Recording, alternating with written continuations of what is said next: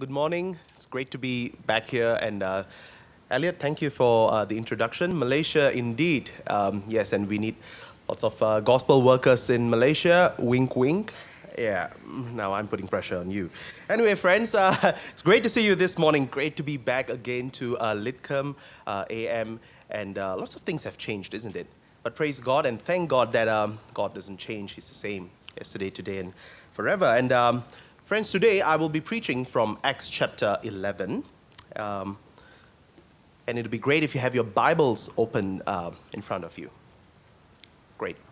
And also welcome to those of you who are watching the service online. How about we open in a word of prayer? Dear God, help us this morning to be receptive to your word and take in your message so that we may please you as your chosen people. Holy Spirit, stir our hearts and draw us closer to you. In Jesus' name we pray. Amen. Friends, a few days ago, I had lots of time, Bible college students. So I just typed in Google, who qualifies to receive? Just who qualifies to receive? Just to see what are the suggestions that will come up. And true enough, my prediction was right. The first line said, who qualifies to receive the, what do you guess? No idea? The COVID vaccine, of course. That's the first thing. That's the first thing that came out. And guess what? The second line was similar as well. Who can take the COVID vaccine? In fact, the first few suggestions were about the COVID vaccine. It seems people have been kind of concerned and typing in and asking who qualifies to receive this vaccine. I'm sure some of us would have done the same as well because we care for our loved ones. We care for our own health as well, right? As such, we want to know on what basis does someone receive the COVID-19 vaccine. In many countries, the priority is first given to those who are on the higher risk category groups, such as healthcare workers, aged care workers, and then to elders, adults, followed by adults with health conditions, and the list continues until it covers every single group. So you receive help based on the risk category. The higher the risk, the faster you get help. The lower the risk, the longer you have to wait. Now, friends, if we are concerned of this virus and we want to find out the conditions to receive help, what if I tell you that there is a much far greater threat to humanity than this virus? As of now, guess what? The fatality rate of the COVID-19 virus is 3%. 3 out of 100 people will die. But the fatality rate of this quote-unquote virus I am talking about is 100%. 100 out of 100 people will surely die. Now, what is this virus I'm talking about? Now, you would have guessed. Sin. Sin, of course. Now, friends, I'm using this term virus very loosely here. But sin is just like the COVID-19 virus, if you think about it. It is an intruder to our world. It threatens our life. And we need treatment. We need to be saved from this threat. However, unlike COVID, sin is like a virus that we will never be able to find a cure or create a vaccine on our own. That, my friends, is not good news. As such, only God, our Creator, can save us from this unseen terminal illness. So if we are concerned and trying to find out the criterion in treating or saving someone from COVID-19, how much more should we be concerned and ask what criterion are needed to be saved from this far more deadly thing? On what basis does God save people? Does he have a list of high-risk and low-risk people? Does he make it available to a specific social group and discriminate the others? It's an important question to ask because no one, my friends, no one is spared from this virus, from this sickness, sin. You can stay away from coronavirus, but you cannot hide from this deadly, ancient virus called sin. As such, it is right for us to ask on what basis does God save people? Well, friends, today's passage will answer that exact question. On what basis does God save people? Now, if you take a look at your sermon outlines, you can see the roadmap for today's sermon. I will firstly retell the Acts 11 story. Then we will look at 2 lessons that we can learn. And finally, we will look into 2 applications for us. But before that, it is good to remind ourselves of the context of today's narrative, because it has been about 2 weeks since we last heard Pastor Kamal's sermon, right?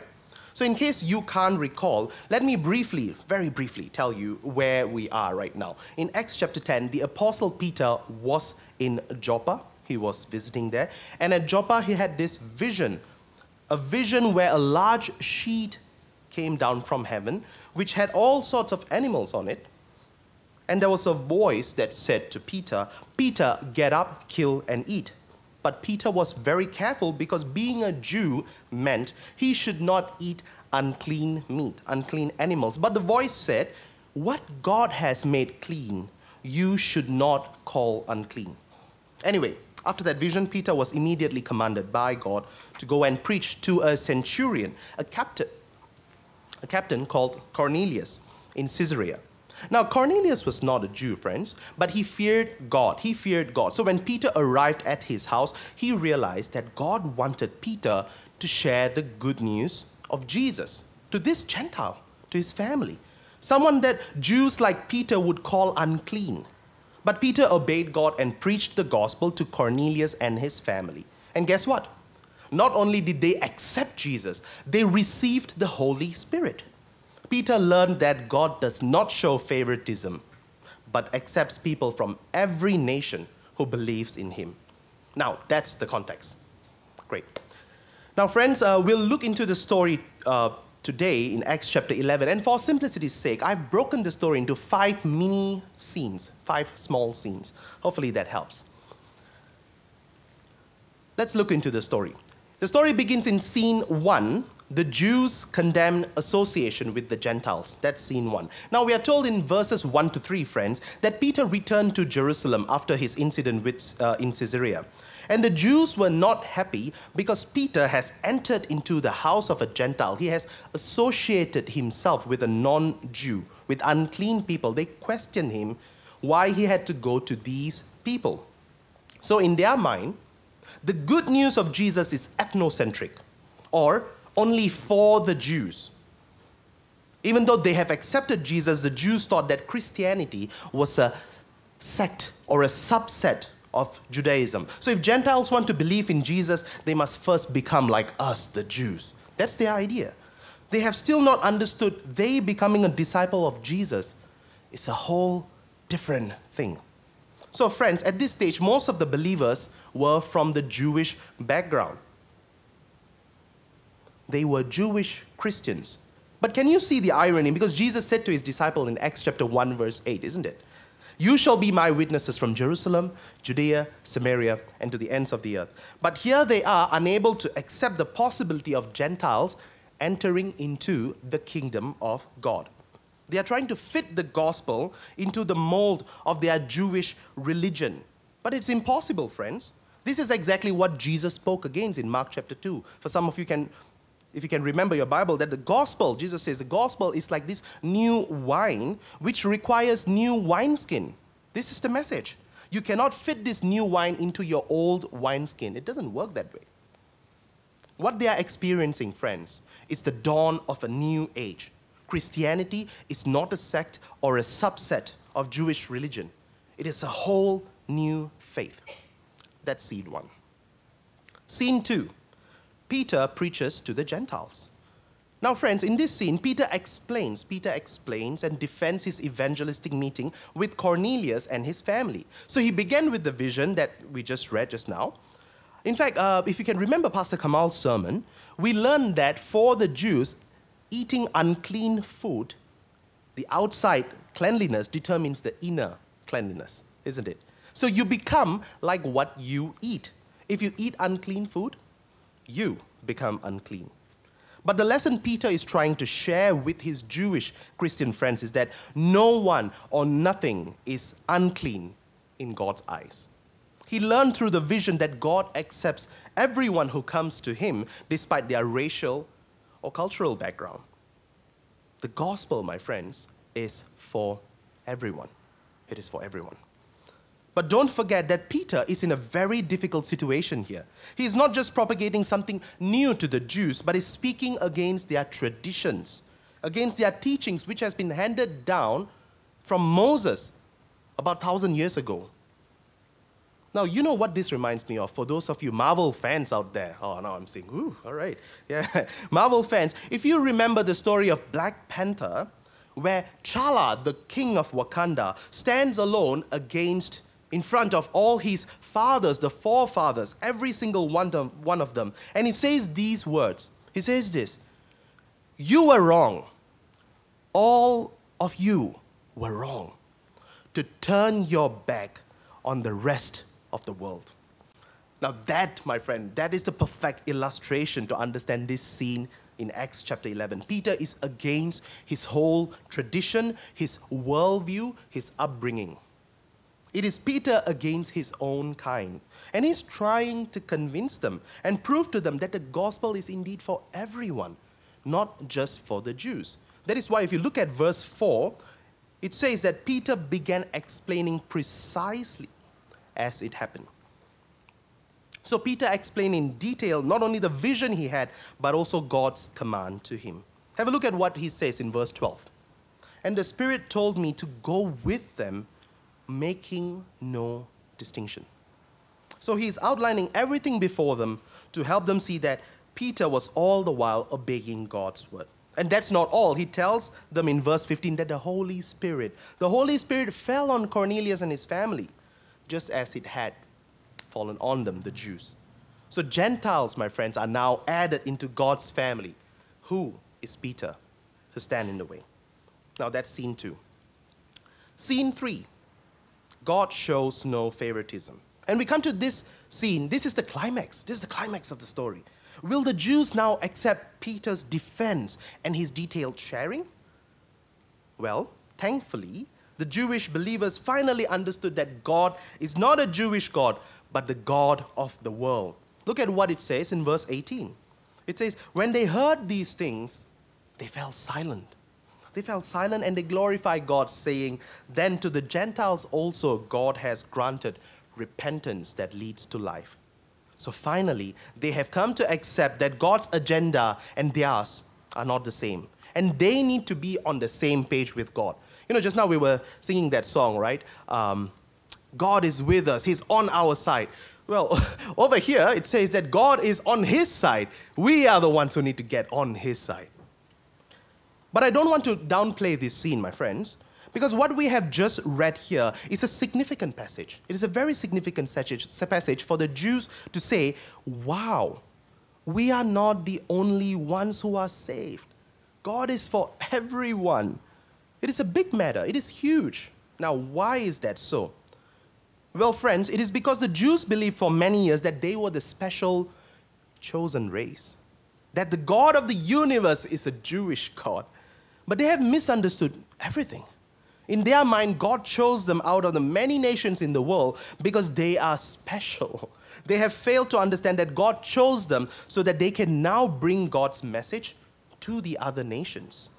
God choosing and inviting the Jews to have a special relationship with them have been misunderstood. They felt they were privileged, higher, better, superior. But the reason why they were chosen and invited by God is so that they can now forward this message. They can forward this invitation to all the other nations. Instead, the Jews looked down on others while they themselves were recipients of God's grace. But my friends, God's word and plan cannot be stopped. Jesus' death and resurrection has now advanced God's plan to invite everyone into his family, whether the Jews accept it or not. Thus, for the Jews to finally accept that God has granted the same privilege to the Gentiles, that's not a small thing. That's scene 3. Scene 4, Barnabas and Saul preach to the Gentiles. Now, friends, in this scene, what we are told is that God's word spread even further. After the church meeting in Jerusalem, we are told that the believers have started preaching the gospel, even to the Gentiles. Even to the Gentiles. Look at verse 21, what it says there.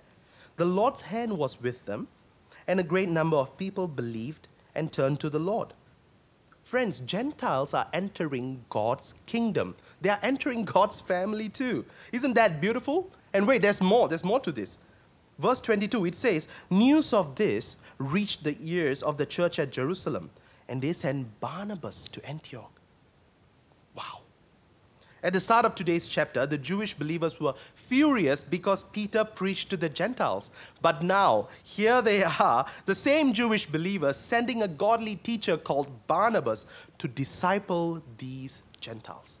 Now, friends, that's amazing. Not to forget, remember our good old friend Saul? A few weeks ago, Pastor Eugene preached about Saul, the persecutor turned believer. Well, guess what? He's back in town. Because Barnabas invites him over to do ministry, and they go to Antioch as missionaries. What a reversal.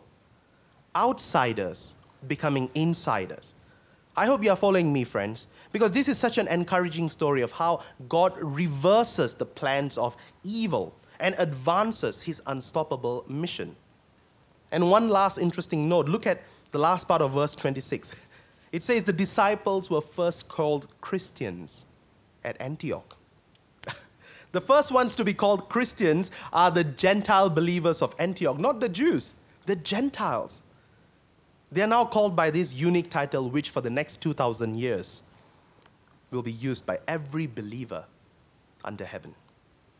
Friends, this is a reset of the status quo. No one can claim, I have more share in Jesus' ministry because I'm of this particular race. No, God shows no partiality. And now we come to our final scene, scene number 5. The Gentiles send aid to the Jews. Friends, at the start of the story, the Jews condemned associating with the Gentiles. But by the end of our story, the Gentile believers are now helping their Jewish brothers by sending help. They're sending help through Barnabas and Saul. Now that's a beautiful picture of gospel kinship, isn't it? Now you might be wondering, why do they need help, Tony? What's going on? Well, we are told in verse 28 that a famine was coming. A famine was coming. So the Gentile believers decided to help their brothers and sisters in Jerusalem. What a picture of interdependence, friend. Do you see that? Just as how the Gentiles benefited spiritually through the Jews, now the Jews are benefiting physically and financially from the Gentiles. They are now indeed one family, and racial segregation is slowly passing on, and a more multi-racial body is being formed. However, spoiler alert, the problem is not fully solved. In Acts 15, the Jews strike back. But that's an episode for another day, right? But for today, I want us to reflect on Acts 11. And I'm not sure if you noticed, friend, did you see how today's passage has a unique breakdown? If you're still unclear, have a look at the title of each scene quickly. Have a look at them. Did you notice that scene 1 is about Jews and Gentiles? Scene 5 is about Jews and Gentiles. Scene 2 is about Peter preaching to the Gentiles. Scene 4 is about Barnabas and Saul preaching to the Gentiles. And in the center, we are left with scene 3. Now, for those of you Bible nerds out there, this technical term is chiasm. But you know what? I don't like that term. I like the layman term called the burger. You know burger? Yeah? Now, think of a burger. You have your bun, your lettuce, your patty, your lettuce, your bun, right? Now, the best part is at the center. The patty, of course.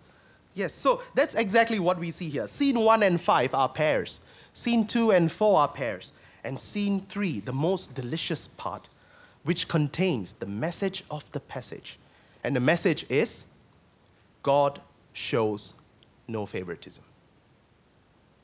Friends, God shows no favoritism in saving people. So those are the 5 mini scenes for you. All right, friends, let's look at 2 lessons we can learn from this passage today. Number 1, God saves people out of his grace and shows no partiality. God saves people out of his grace and shows no partiality. In today's story, we learn that God does not save people because of their status, because of their culture, race, background, educational level, or anything like that. It is purely by His grace. You know, friends, something amusing about the Old Testament is that it has always been talking about Israel becoming a blessing and saving other nations. It is outward focused, not inward focused. Whether it is God's promise to Abraham or Isaiah's prophecy, the message has always been clear that God will save other nations by His grace, just as He saved Israel. And yet the Jews have somehow conveniently overlooked this message in the gospel, in the Old Testament. So that's lesson number 1. God saves people out of His grace and shows no partiality. Lesson number 2. God saves people who trust in Jesus and gives the same status to every believer. God saves people who trust in Jesus and gives the same status to every believer. In Peter's defense that we just read, Peter said something significant in verse 16. Have a look at that. This is what he said. I remembered what the Lord said. John baptized with water, but you will be baptized with the Holy Spirit. Now, friends, these words were spoken directly to Jesus' disciples in Acts chapter 1, verse 5.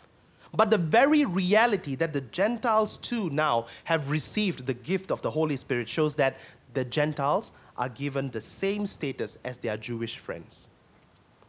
So God doesn't save people based on their status, but once He saves them, He gives them a new status to be His children. Forgiven, sealed with the Holy Spirit, adopted into His family. Now every Christian has something to offer to the body of Christ. Not just the Jews, but the Gentiles as well. So that's lesson number 2. God saves people who trust in Jesus and gives the same status to every believer. Friends, before we move on to the application section, I would like to quickly address those of you who are seated here or watching online who are yet to accept Jesus into your life. Now, friends, if that is you, allow me to encourage you to ponder upon the message today. God's grace and mercy is available. It's available to anyone who would turn to Him. He does not show favoritism in saving people, nor do you have to try hard to save yourself. What is required from our part is faith. So if you think you're not good enough to be a Christian, know that God does not show partiality and His grace is sufficient for you. And if you think you are too good, you are good enough, and that's why you don't want to be a Christian, know that you too are infected by this virus called sin, and there is no escape from it. So what is stopping you? So friends, in light of the lessons we learned, how can we live better for Jesus this week? How can we apply the passage today as Christians living in Sydney? We will look at 2 types of applications. The first one I shall call the necessary application, which applies to everyone here in this room and watching online. No one is exempted from that. The second one is the possible application. It applies to some of us, doesn't apply to some of us. So that's more like applications by category. Okay, the first application under the necessary application is to pray. What are we specifically praying for? We need to pray that God will grant us a heart that accepts everyone without being prejudiced, ethnocentric, or tribalistic. We need to pray again, let me repeat again, we need to pray that God will grant us a heart that accepts everyone without being prejudiced, ethnocentric, or tribalistic. Now, why do we need to do that? Why do we need to pray that? Because deep within us, my dear friends, sin has distorted our idea of humanity. We were created to be social beings living in a loving relationship with God and with one another. But because of sin, we don't live in harmony with Him and with one another. Instead, we are inclined to stick with our own kind. Each race thinking they are better than the other. Each social group thinking they are greater than the other. And sadly, my dear friends, Christians are not spared from this. I know of Christians who say they love Jesus, and yet when a new person walks into their church unexpectedly that Sunday morning and sits beside them, they end up holding tight to their handbags, not even wanting to greet that newcomer. I know of Christians who say they love Christians from other race, they are fine with that. But the moment their children starts dating a Christian from another race, they can't accept it. I've also visited churches who specifically cater for young people from upper middle class families. Now, of course, they don't state it in their mission statement or anything like that. But you can see it. You can see it through their church setting, their clothing, their fashion, and even their activities, which do not suit the regular Christian. Friends, this may not be you, but sadly, I personally know of many people whose theology and lifestyle don't match. They know tribalism is wrong, but continue to live in it. And sadly, many non-Christians have said that they don't want to attend church because Christians don't practice what they preach. Some have sadly received that look. You know that look? That look that says, I am not comfortable with you attending or visiting my church. So there is a deep tendency in us, because of sin, to be tribalistic, sticking with our own kind in a church setting. Now, brothers and sisters in Christ, the reason why the first application here is prayer is because we sinful human beings are blinded by our own mistakes. We can be quick in pointing other people's fault, but we overlook our own faults. We all have blind spots. And I suspect, for our context here in Sydney, in a multiracial Sydney, we think we are very tolerant and receptive to one another because we live, we work, we play with people from different backgrounds. But we may not be able to see our own tribalism. Do not be deceived, friends, because today's story is a good lesson for you and me. You know why? Can you remember with whom Peter was living in Joppa? A guy called Simon. And what was Simon's occupation?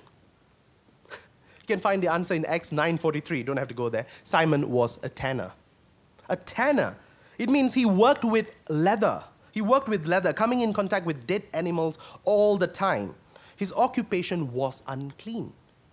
And yet Peter was living in his house as his host. Peter was fine with that. But the moment God called Peter to accept, to preach, and to love the Gentile, Peter said no.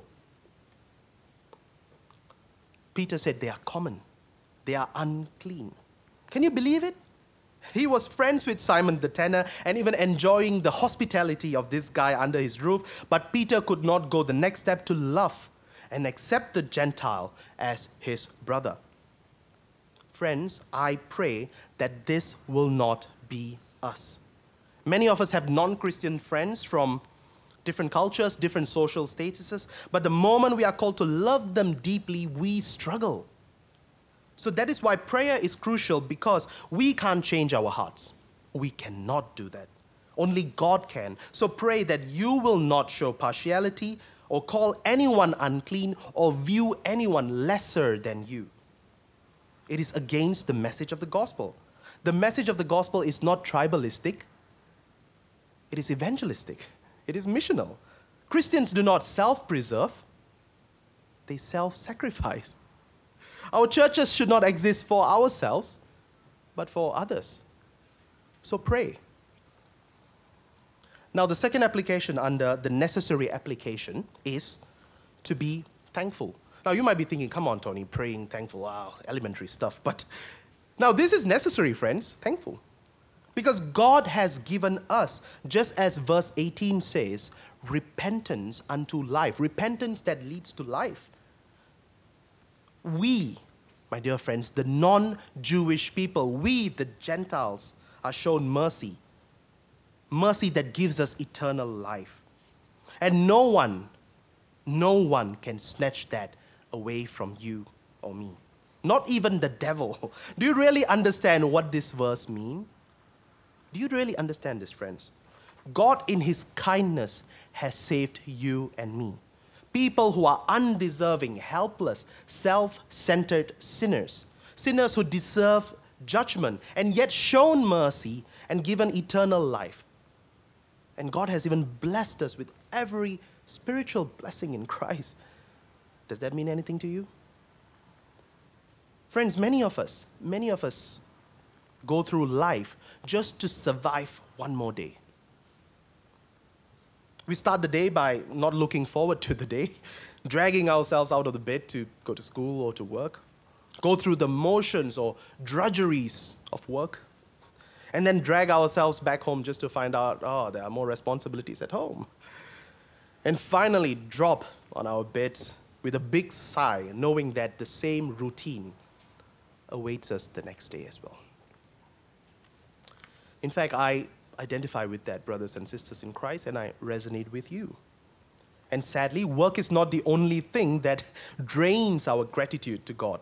When sickness, struggles, stress comes into our lives, it is very easy to sigh than to give thanks. When our plans don't go the way we want it to go, or when life becomes unfair, it is easier to be bitter than to be thankful. When our dating life becomes messy, or marriage becomes disappointing, or parenting becomes burdening, it is easier to give up than to give thanks.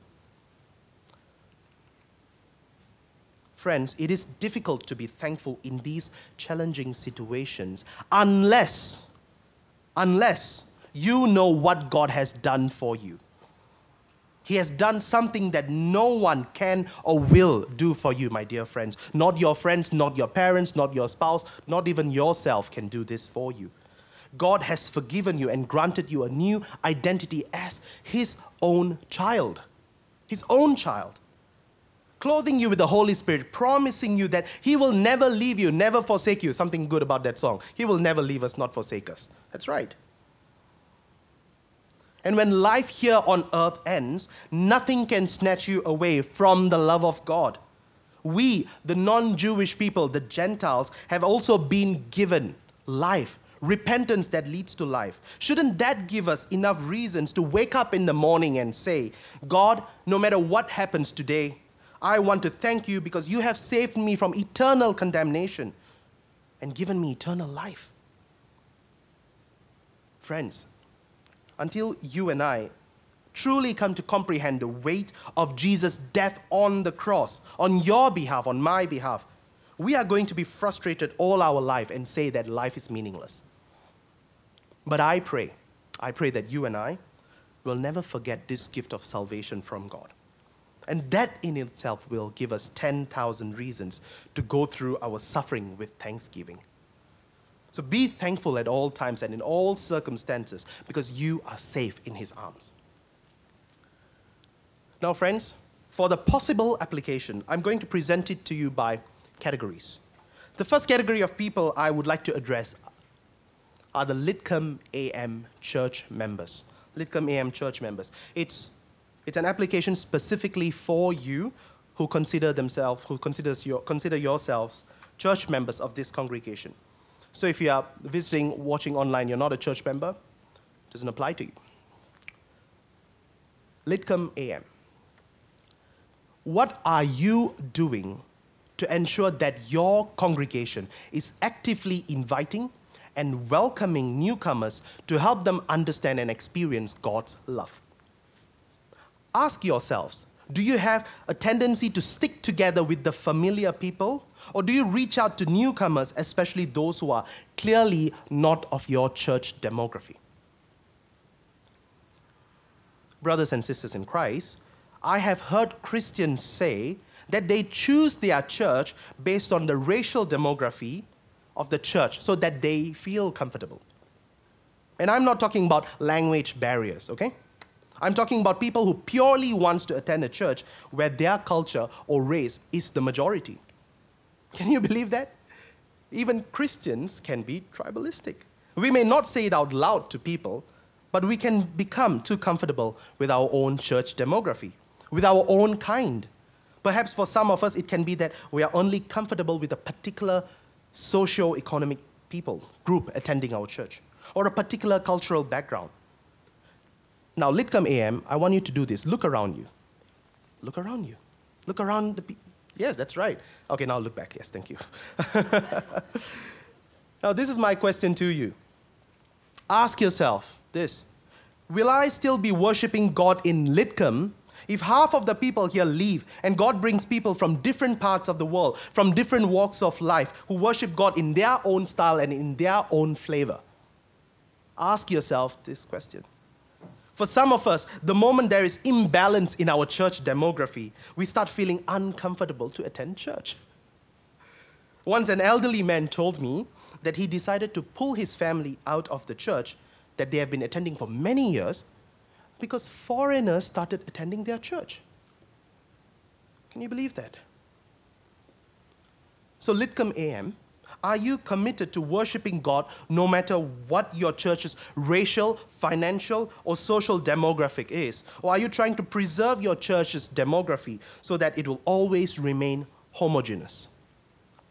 Now, friends, at this point, I have to say that having a majority group of people in the church is not wrong, but it is wrong when we try our best, when we want to maintain that majority for our convenience sake, for our comfort, rather than forsaking them for the sake of the gospel.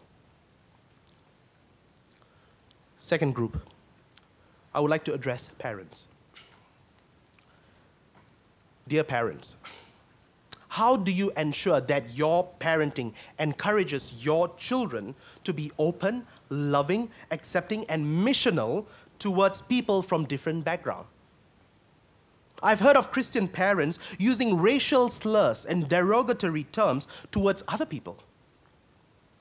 Now, friends, when we ourselves show no regard or respect to someone else's race or status, we cannot expect our children to respect them. Our children learn from us on how we treat people who are not like us. If we love them, if we pray for them, and we are always eager to share Jesus with them, our children will see the gospel living in us. They will learn that every people are created with dignity in the image of God. No one is common or unclean. You know, parents, I would like to share something very personal to you this morning.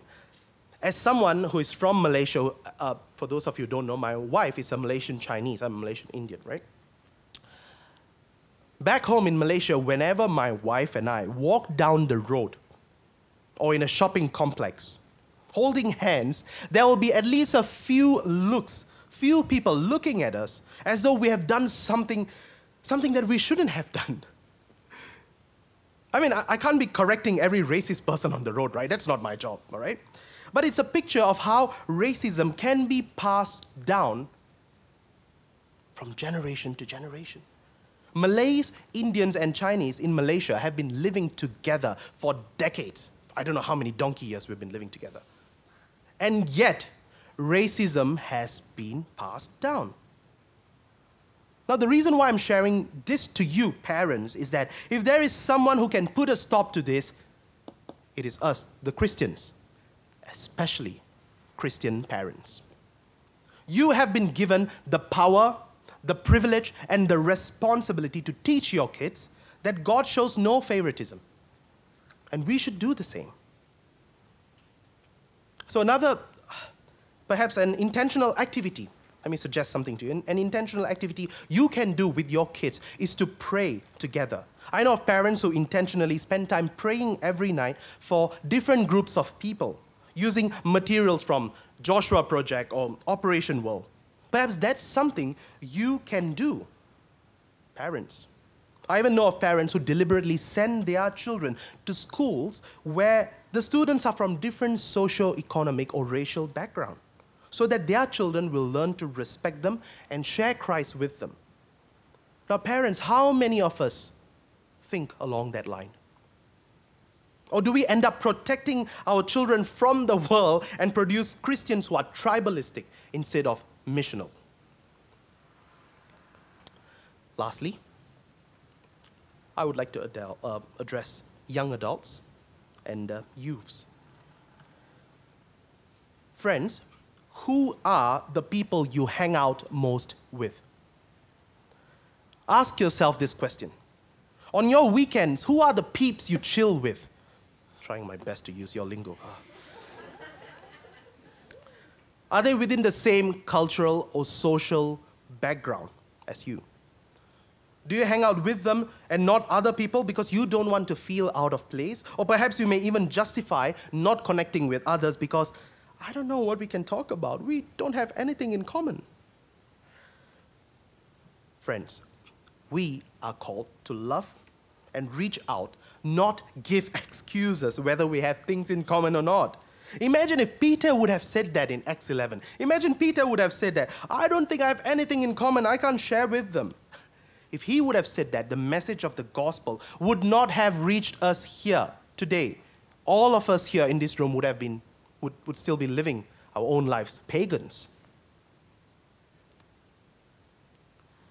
But God shows no partiality and wants us to be his agents, his gospel bearers.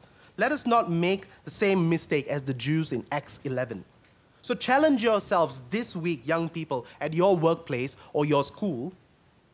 When you feel like going out to a cafe or shopping or for sports, are you going to choose people based on how you can gel or how comfortable you are? Or because you want to be missional towards them? Or perhaps a much more personal question to you. What kind of person are you looking for to be your boyfriend or your girlfriend? What are the criterion you have? Ask yourselves. Does godliness and a love for Jesus comes to the top of the list? Or financial status, social status, and racial background? I've met many Christians youths, right, who say they are ready for a relationship, but amongst their top 3 criterion, there happens to be 2 popular conditions. You want to know what that is? 1, the person has to be of the same financial status. 2nd, the person has to be of the same racial background. Friends, again, all right, it is not wrong to date or marry someone who is of the same financial or social or racial status as you. It is not wrong. But if tribalism drives your criteria for a spouse and not the gospel, you're missing the whole point of the message of the gospel. The message of the gospel is to love one another unfailingly. So friends, I hope we can put what we have learned today into practice this week. And as for me, you might be wondering now, Tony, you're talking a lot. What are you going to do? As for me, my personal application for this week is I'm going to spend time with a non-Christian friend from a totally different walk of life, and I'm planning to invite him to church next week, so do pray for him as well. As a conclusion, brothers and sisters in Christ, we should thank God, because unlike the risk category criteria to receive the COVID-19 vaccine, God's vaccine is freely available for everyone immediately through the blood of Jesus. No cost, no criteria, no waiting time. It's cool. So on what basis does God save people? God does not save people based on social, cultural, or any other background, but solely on the basis of his grace and our faith in Jesus. And because of that, we too are called to convey this message of grace and hope to every nation, tribe, and tongue. But it will be impossible to do so if we ourselves show favoritism and don't love people sincerely. Let's pray.